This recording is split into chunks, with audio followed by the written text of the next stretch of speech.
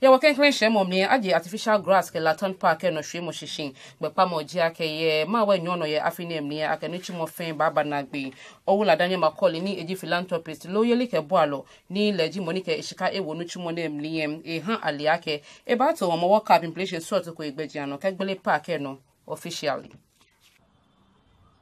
na boni Laton Park no efe ye hihwa mani wo fe kete deme etekuchom contractor fue ni nuchumo yo amedenye ni ji Wembley Construction Limited here edo ke artificial turf in hollow shipom okadi ni ton ake abagbe nuchumo na echenchom ni se afi otokwaja nyom li abashin ke hanu chumo na ehihiji bepa moji ake kun abagbe nuchumo na enyojin ejebni shije na agba ikome ayewo ntamokot injunction ke shipon sueka ya gbla nuchumo se shibia na nuchumo nyano agbele sitting capacity emlinketi akpe enumo boni afeni membabawo anye ayajen Ola Robert Coleman ni eji CEO lo nupa ni ko Wembley Construction Limited ni chumo here no ke Ola Daniel Makoli ni eji moni ke shika ewo nu chumo mliye ke ekuni ekenyi pashin ke kwehe ni akenu chumo eshe ha obonu TV Sports kweli ake ameba agbe nu chumo na ye be ni ame hamling grass ne wo he ke je CC grass ni CC grass you number 1 FIFA preferred producer ye jelemi bona fe ni ke a use me aka pla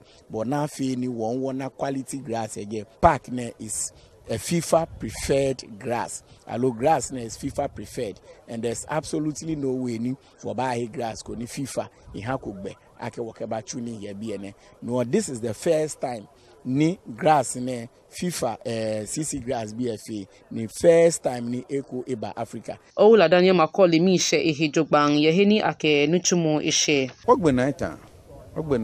Ko kwe wana ka menchuni lebi shwane gbeke. Kaneke no fe no baba. And wagbele na jogba no baba trouble. Manke fe wanyo trouble ye biane. Biane ke was spend over 3.8 million. Still was spending sure ke yani wo shagbe naita or before ni on my walk up baba ye fenye bana I mean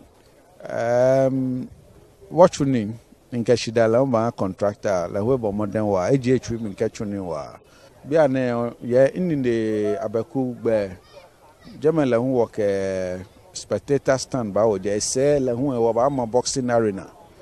Yes, sir. Kenya community. It's all about the impact. Be PMNLE, but J. Magdan.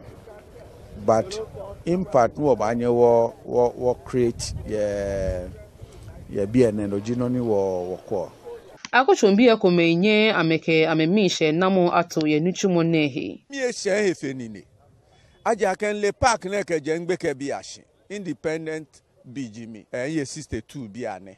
Le park ne no keje ngbeke biash le bonika nyumo ne ko obabie wo ba tun clear bie ke mene bie fe ne ke ni manyama tu manyama jofwe manyama gbeshi he polo manyama tu ma gbeshi tu mo ball gbe oshi ni mateshi madanyu moshi efe ni de efe no ni wo bu no ni wo jo enwo shehe nyuma ha le hewale skane kone kefe bi ewo mi hale ena kafe na agbe e hala wonnale aka wo huwo ye biko ni ka wako ni ne fon no lo wako kon wo pasale wo gbe se no ni na ne sinimi na ye lo ka je Champions League chene ihingbe petekple ni mi ye ni ne he odase enwo na wa ni woke nyongodi enche ajole nyongodi enche ewole hiwale nyongodi enche egbelegbe straw to iko ehale kra